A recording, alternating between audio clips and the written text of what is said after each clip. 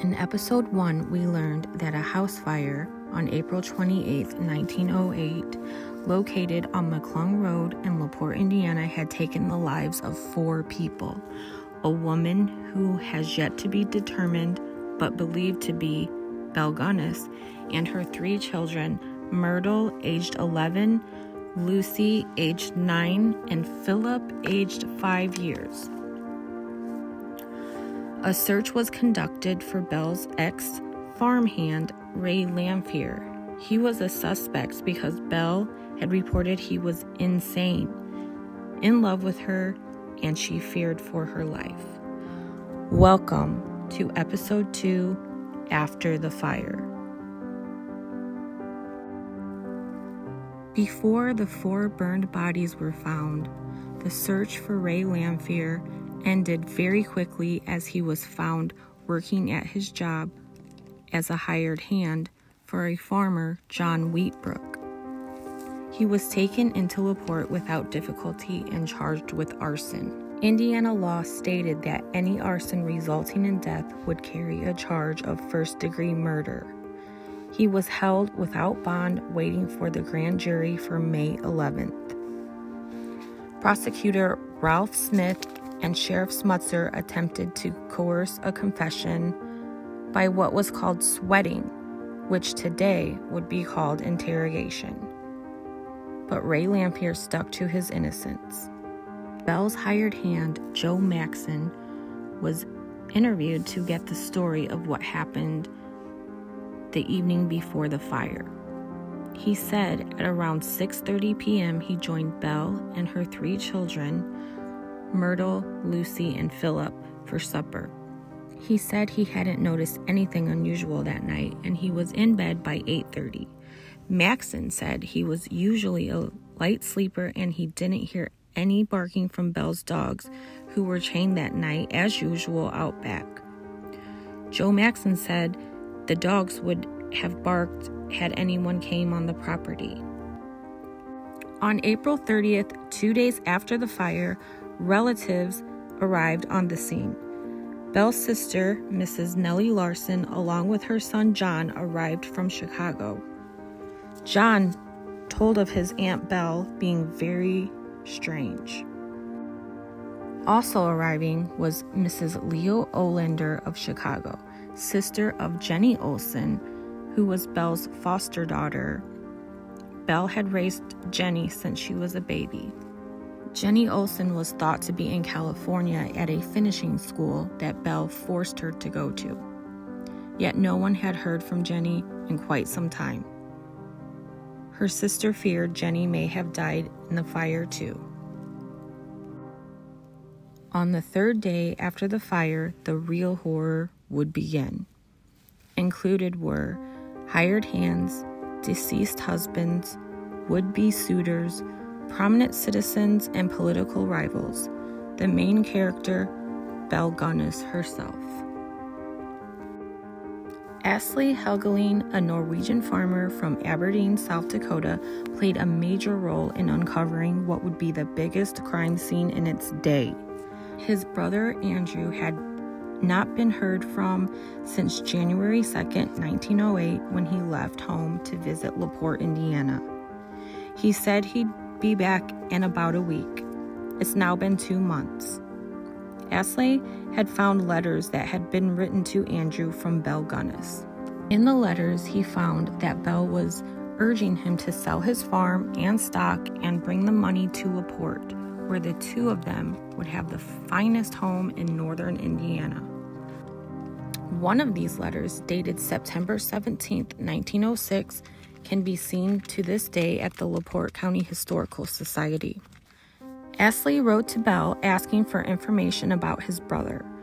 In a reply, postmarked March 9, 1908, Belle said Andrew had visited her for a little over a week in January, but had left to go to Chicago and then perhaps to Norway. She said he had planned to return to her after the trip. Asle wrote to the LaPorte police and received an answer from Chief Clinton Cochran, who said he thought a man who might be Andrew had been in LaPorte. This prompted more letters between Belle and Asle. Belle was blaming Ray Lamphere, saying he was intercepting letters from Andrew to Belle. Belle was setting up the story to make Ray Lamphere look guilty, all the while pretending Andrew had sent her many letters on his trip. Asle already knew that Andrew had sent money to LaPorte. Another brother, Henry, had asked the First National Bank in Aberdeen, North Dakota, if Andrew had drawn out any money. The bank verified that money had been sent for collection at the First National Bank in the city of LaPorte. A query to the LaPorte Bank brought info that Andrew was indeed the man who picked up the money there.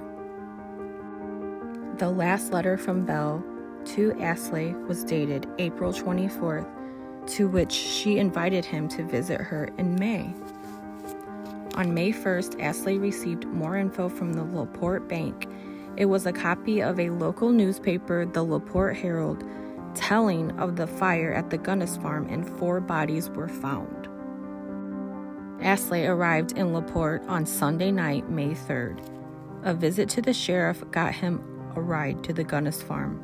Asle loved his brother and just had a nagging suspicion that Belle had something to do with his disappearance. He looked around the place and talked to Joe Maxon and Daniel Hudson, who were there during the fire. He just wanted to find something there linked to his brother Andrew. On Tuesday, he returned to the farm where he found Joe Maxon and Daniel Hudson again, working on cleaning up rubble. Joe nor Daniel knew anything more to tell Asle other than Belle had told them that Ray Lamphere was jealous of Andrew because Ray had been in love with Belle. What happened next was later explained this way by Asle. I walked all over the farm, around the house, back to the cellar, asked some questions again, whether there were any holes in the ice on the lake in the winter, how deep the lake was, etc. I told the boys goodbye and I started down. When I came down onto the road, I was not satisfied and I went back to the cellar and asked Maxon whether he knew of any hole or dirt having been dug up there about the place early in spring. He told me he filled up a hole in the garden in March. He did not remember the date. Mrs. Gunness had told him she had the hole dug to put rubbish into it. Mrs. Gunness helped, raking, picking up old cans, shoes, and rubbish, and the man Maxon, I think, wheeled it in a wheelbarrow to the hole and dumped it in. I got Maxon to show me the hole, and all 3 of us started to dig. In a short while, they noticed a bad smell. The men kept digging until they hit something hard, covered by a gunny sack. Lifting the sack, they saw a human neck and arm. Shocked and sickened, Joe Maxon summoned the sheriff. The persistent Asle had found his brother. Under the direction of Sheriff Smutzer, more digging uncovered arms, legs, and his head, all of which had been cut neatly from the torso. As Andrew Helgelein's body was being examined, Maxon pointed out another soft spot a few yards away. 2 or 3 feet down, they unearthed a skeleton that was almost fleshless and appeared to be that of a young girl. The thought was maybe Belle's foster daughter, Jennie Olsen, hadn't gone off to school in California after all. Below her remains were more gunny sacks that contained a dismembered skeleton of a large man whose only recognizable features were dark hair and mustache.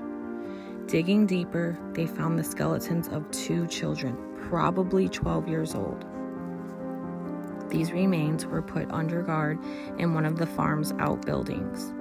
Andrew Helgelein's remains were identified by his brother Asle. An examination of Andrew's body showed there was damage to several fingers on the right hand, and there was strands of hair clenched in his fingers. indicating he may have died struggling painfully.